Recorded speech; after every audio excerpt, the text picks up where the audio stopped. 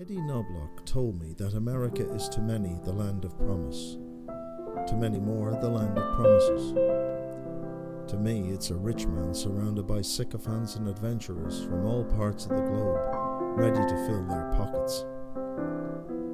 To go unaccredited to America is to place oneself in the above category and to be treated accordingly. But to go accredited is to find the most hospitable, generous and simple-minded people that I have lived amongst.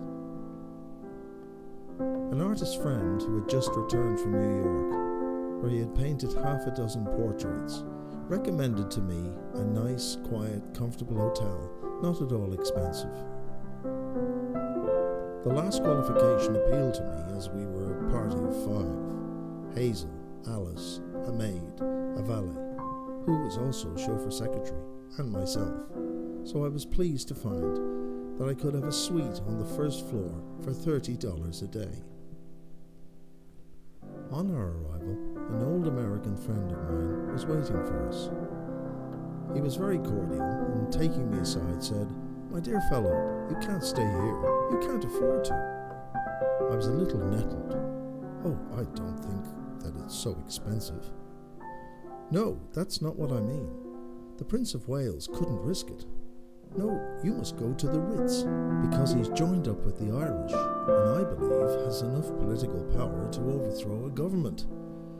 Cardinal Hayes told me that, when he returned from Rome, bearing the hat. One of the most enthusiastic receptions he received was from the chief rabbi of New York."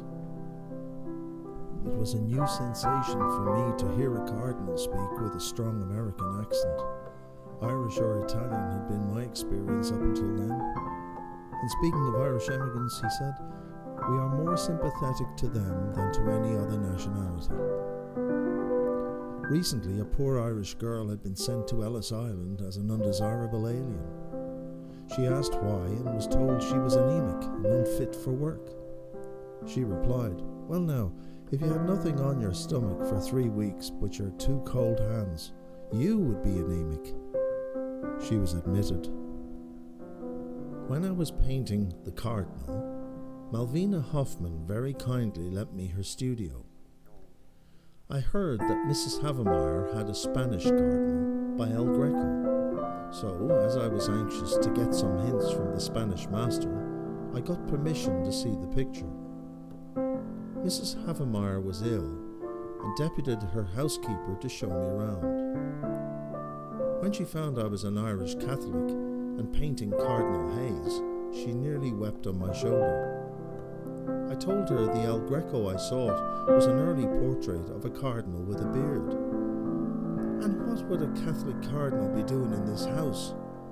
Surely it's a Protestant cardinal," said the housekeeper. "Oh no, the Protestant church goes the length of an archbishop and stops there. This is not only a Catholic cardinal, but he belongs to a country whose king is His Most Catholic Majesty." She crossed herself. "God forgive me, I thought it was John Knox." I was struck on my last visit by the cordiality and friendliness of the people in every station of life, especially out west. In some of the restaurants and hotels there's a notice, "Gratuities are forbidden." This gave me great pleasure and a feeling of equality shared by the servants. It's hard to think of anything more degrading than tipping for all concerned. It's unfair to those of limited means that this system of bribery should be tolerated. Here at home, I am often asked such questions as, "What do you think of America? Did it make your blood boil to see how they've robbed us of our art treasures?" I saw the art treasures all right, and beautifully cared for, but I didn't think of the robbery as such, knowing the large sums that were paid for them. There are various ways of acquiring art treasures, and the thought of the Elgin marbles comes to me.